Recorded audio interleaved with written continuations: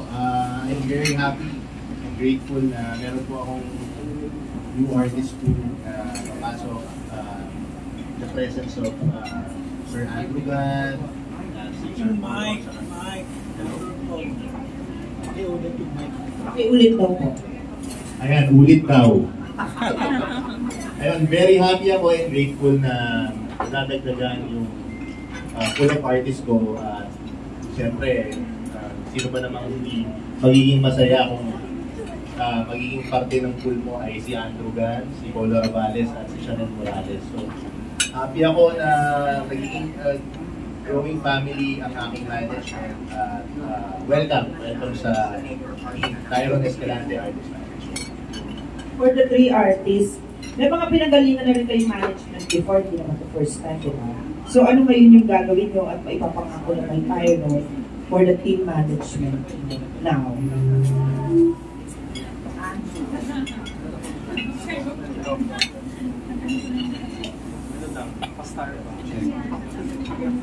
Start.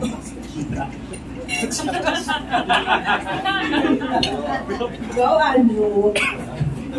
Ako po ang may promise ko lang, syempre dedication and commitment. Like, ganoon din man po ako sa mga previous managers na nagkataon sa amin before. It's just that, ang gusto ko lang po kay Kuya Tay kasi is, para, like me, parati siyang gutom, parati uhaw, na mag-grow, parang laging after project, what's next? So, same kami ng goal.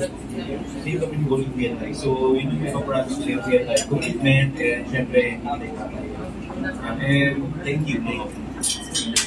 Being with Tyronne, I promise to be the best POLO RAVALES I can be under him. Hi, good afternoon. So first, I just want to thank Kuya Tay because I came from a different management before. Actually, hindi pa kami nag-usap kasi galing akong Bacolod. Pero what I can promise him is I'm not here just as an artist na. I'm also here to help him. I'll also help him in marketing also myself kasi syempre it has to be 50-50 in terms of effort and work, and in terms of marketing also, na hindi lang pwede yung management, but also we artists will do the same as well. So that's why before, kasi nakikita kami lagi, we started seeing each other ng Artista Academy, mga times na yun. And then nakikita ko na lang siya kung may mga artist siya na nag-guest on our isang show, and then we just say hi, hello. Pero now I really took the time to approach him and ask for his help na talagang Kuya Tay, if meron opportunity or whatsoever, especially after the pandemic.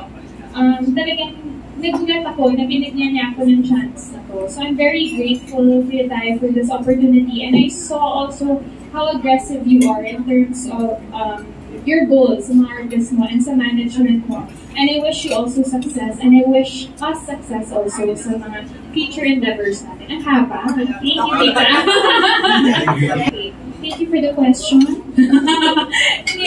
Siyempre, wala naman actually ako hiniling sa kanya eh. More on, parang itulungan niya lang ako. And I also told him na if meron mga inquiries sa akin, I'll also pass it to him. Kasi ako personally, I also closed so many deals na sa akin din lumalapit. Even endorsement with the costs, hotels, yung mga lumalapit ngayon in terms of social media platform, which is yung gusto ko i-boost yung social media ko talaga. And I can see also yung potential if ever, kasi willing naman ako mag-host, whatever, hindi lang into acting, but yeah, so alam naman ni Kuya Tay siguro, I mean, saksi na naman siya sa talents ko even before Artista Academy. Very familiar ako sa kasi naging love team siya ni Akihiro. Yes, yes. Sobrang tagal ko na sa makilala. Yun yung mga nag-start pa lang ako, so nakita ko na sa pag-start ko parang dapat tulungan ko din yung mga kasabay na mga artista ko na tulungan ko sa ngayon.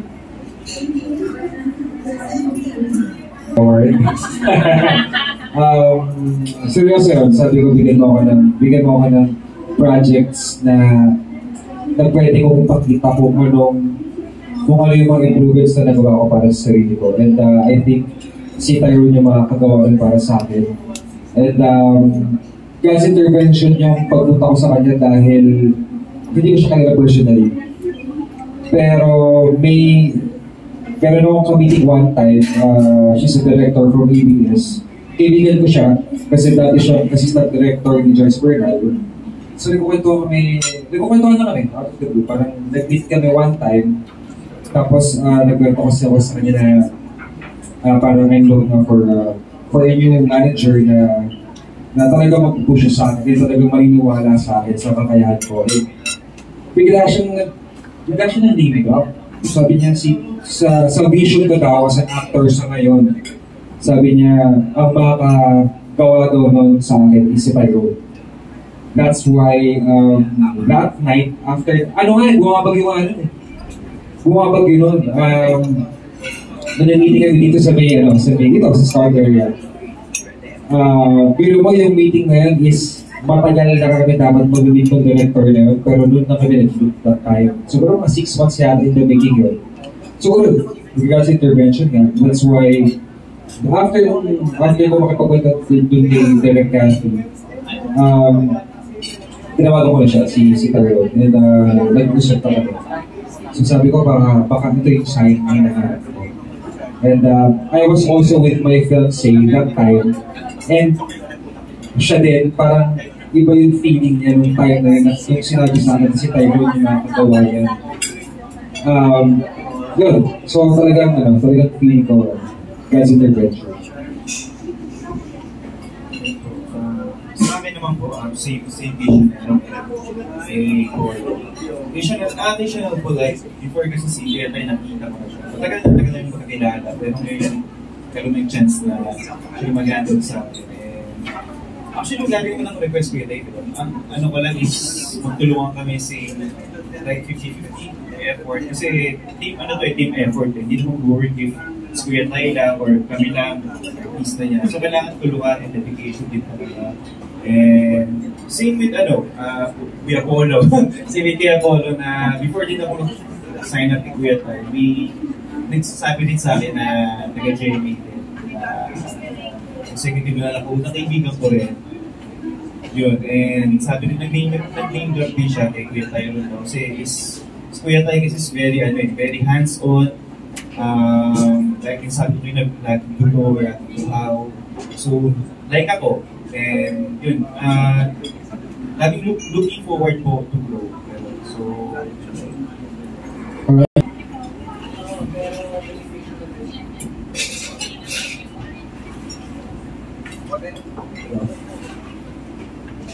ako, anong nakikita ko special sa kanila? Yun nga, si Chanel nakita ko na talaga na very talented during artist academy. So, alam ko na meron pa siyang ibubugal dito sa industry natin. Same with Polo, alam naman natin na matagal na si Polo sa industry, pero same kami ng goal. Gusto kong mapakita pa kung ano yung meron kay Polo. Kasi parang sa ngayon na nasa gitna si Polo kailangan namin ng kick para mas mapatunayan namin na mas may kubuga pa si Polo when it comes to acting. Si Andrew, naman na galing siya sa iba't ibang management. Gusto kong i-prove din kay Andrew kung ano yung pwede kong ibigay. Ang nakita kong qualities na meron sila, yun yung reason kung bakit sila tinanggap. Kasi kaya nga tinanggap ko sila dahil naniniwala ako sa kanila. Ganun lang kasimple, hindi dahil sa qualities. So, ako po, masasagot ko yung true experience. Kasi yung previous management ko is still din, puro big stars din hawak nila. So, para sa akin at the end of the day, it depends pa rin kung paano ka i-push, kung paano ka i-guide, kung paano ka buhulmahin na isang manager mo for you to grow. So, para sa akin, may advantage na kay Jane Dillon, pero at the end of the day, kung dalawa yung kaya tayo, yung nagkakaintindihan and nagkakakas. So, of course, isa yun sa mga factor kung bakit pinili ko si Tyronne. And alam ko kasi yung story ni G, somehow, alam ko yung story niya. Yes. And alam kong si Tyronne yung tipo ng tao hindi kayo iniwan. You know, and mahalaga sa akin yun. I'm sure na marami silang pinag-aaral ni G. So, they started from bottom hanggang sa top, di ba? So, nakita ko yung sobrang dedicated ni Tyronne. And nakita ko talaga kung paano siya mag-alaga sa mga talent niya. Talagang poprotektahan niya, ipaglalaban niya, saka talagang alam kong pinaniniwalaan niya ng talagang sa abot ng kanya mga kaya. And yun ang isa sa mga gusto ko na quality ni Tyronne. Just to be honest, of course, it's an advantage for us na meron siyang roster of talents na very visible ngayon in terms of sa mga projects, TVs, diba? So advantage yun for us. But it will always depend naman sa amin kung ano yung may offer namin through his management.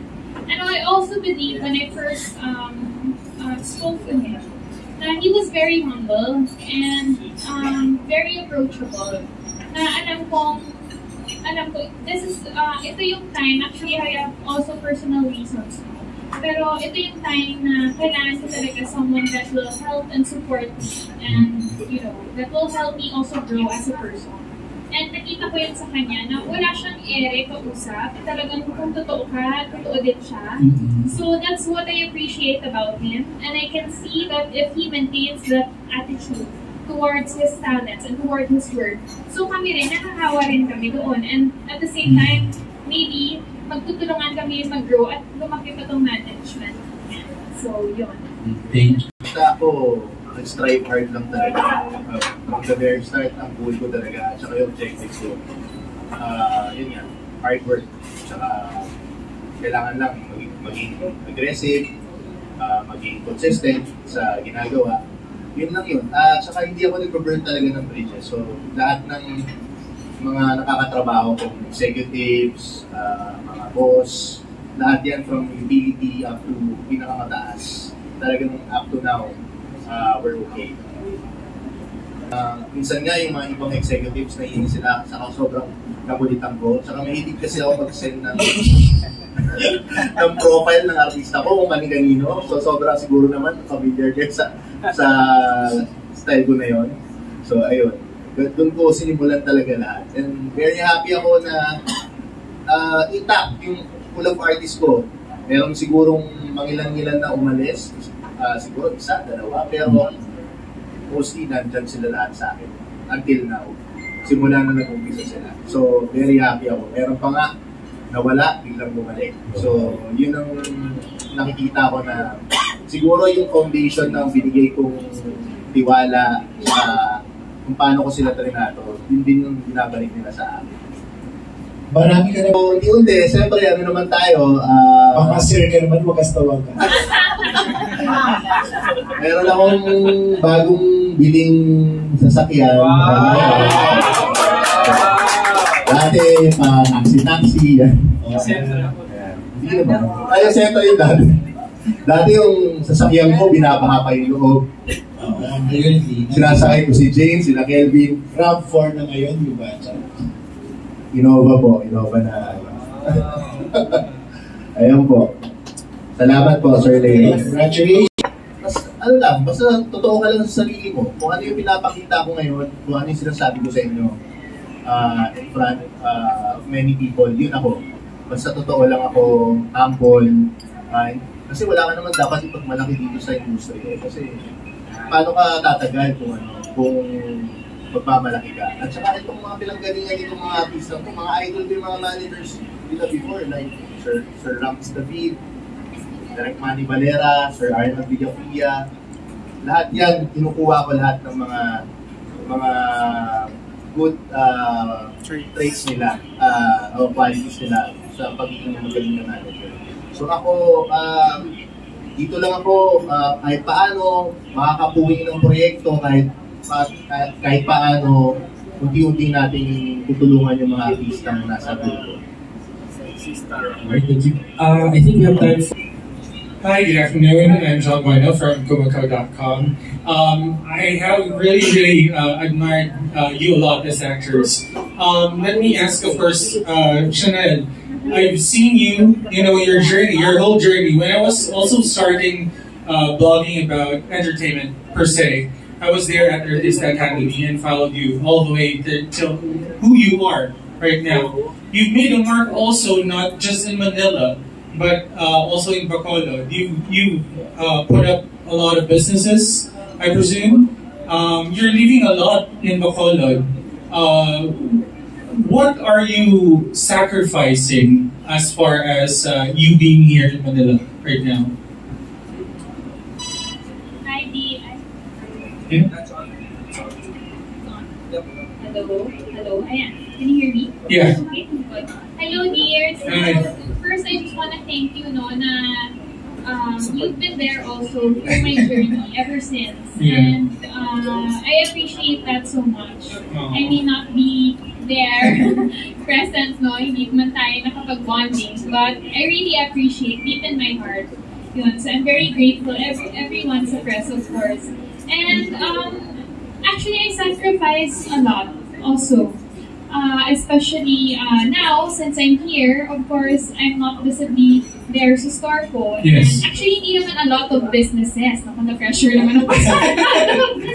Actually, it's my first business venture. Mm-hmm. I also had an interview with Net25 before. Mm-hmm. Na I told them it's my first business venture. So kasi I just don't want to focus in just one thing. Mm-hmm. Which is yun nga.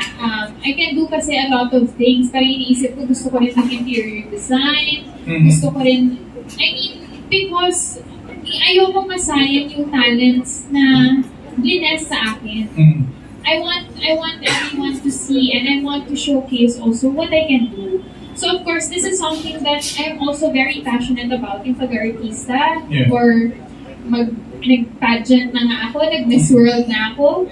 But now, nag-sacrifice ako siguro in terms of course, I will always set priorities. Like if kailangan ako dito, then I'll be here. If kailangan ako doon, which is kailangan naman talaga ako doon kasi hindi mo rin may iwan-iwan yung business. Yes.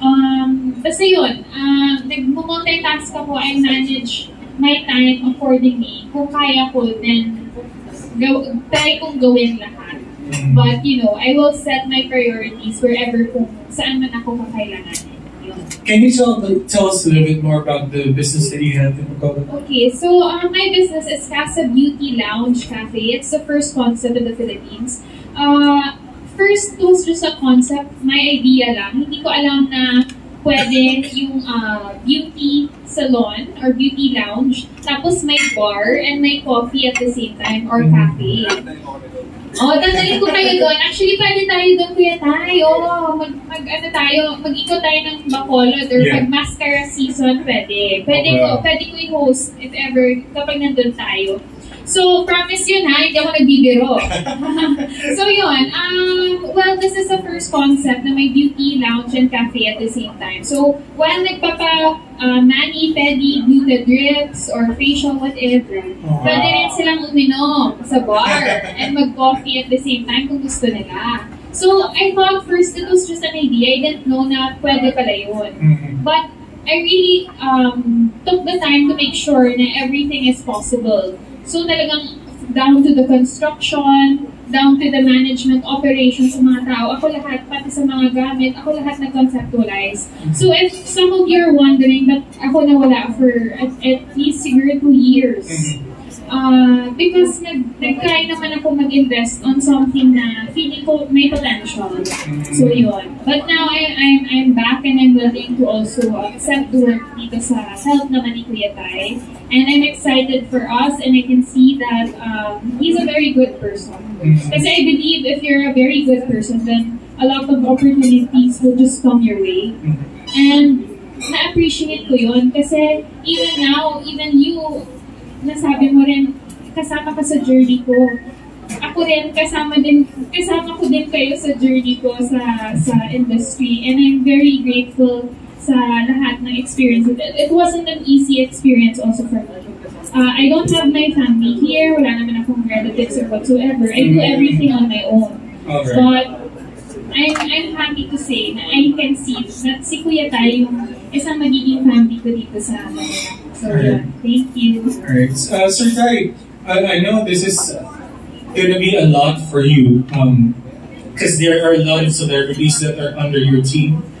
What would be like your game plan for them? Because of course, not every day. Like every actor has another program. Of course, hindi lahat sila sabay-sabay magkakaroon ng project. What would you do in case na, may isa sa kanila matengga? Tulad ba ni, halimbawa si Chanel has like a business of her own. Would you be teaching a lot of your artists about saving, about, of course, doing business aside from, of course, the entertainment industry? Actually, hindi ko sila nire-restrict sa other opportunities na din. Lalo na pag when it comes to tulungan nila yung sarili nila to invest. Even si Jane or si Kelvin, lahat yan, i-encourage ko sila mag-invest. Para meron silang tinatago pagka savings, pagka dating ng panahon na hindi na sila talaga nag-artista, meron sila pagkukunan. Merong kaming parang sinasabing account na nakasave lang yung pera nila. Automatic yung kailangan nag-re-remit sila doon. Okay. Para sa personal nila. May practice ng ganun kay Jane, sa akin. Si Kelvin naman, may practice din. Bibigay siya sa nanay na may savings siya. So, siguro, makausapin ko sila lahat. Kung pwede, magkaroon ako sila ng savings. Practice mo kay Kulit. Alright, thank you so much, sir. Sir, siguro kay Paul at saka of course kay Andrew, has there been like a time in your career that you're really, really down, but you didn't have enough savings? What would your advice be to people that are entering the industry but are not well equipped, financial-wise? What would your advice be for them? Of course, I experienced that. Of course, yung showbiz kasi it's not, hindi naman siya stable talaga. So, for me, ang advice ko sa mga actors, sa mga upcoming actors, and sa mga actors na sikat ngayon, is to save. They have to save their money. They have to invest their money wisely. Kasi it's not forever. It can, you can lose it like in a single snap. Pwede mo wala yun eh. Kaya dapat parati ka prepared. And naging lesson sa amin yun. So yun, dapat talaga mag-save sila.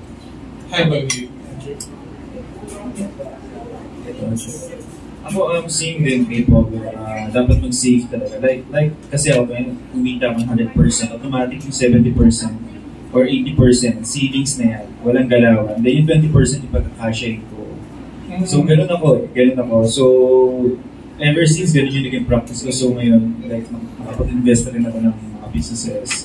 So, for me, tama si Polo na ang showbiz is, lang siya, season lang. I mean, like, hindi parati may project. So, hindi everyday may project. So, dapat may iba ka rin gawin. Especially sa mga nagsisimula. Kasi, sa nagsisimula, expect mo talaga more investment. Yeah. Yun. And advice ko sa mga papasok ng showbiz, huwag nila tignan yung TF, yung pera. Kasi at the end of the day, ang magtatagal yung showbiz is yung craft talaga. Talent. So, kasi, passion. Kasi kung yun yung natrignan mo, hindi mag-work kapag pera-pera lang. Alright. That'll be all for me. Congratulations again, Paul. Maraming salamat. Thank you so much for that.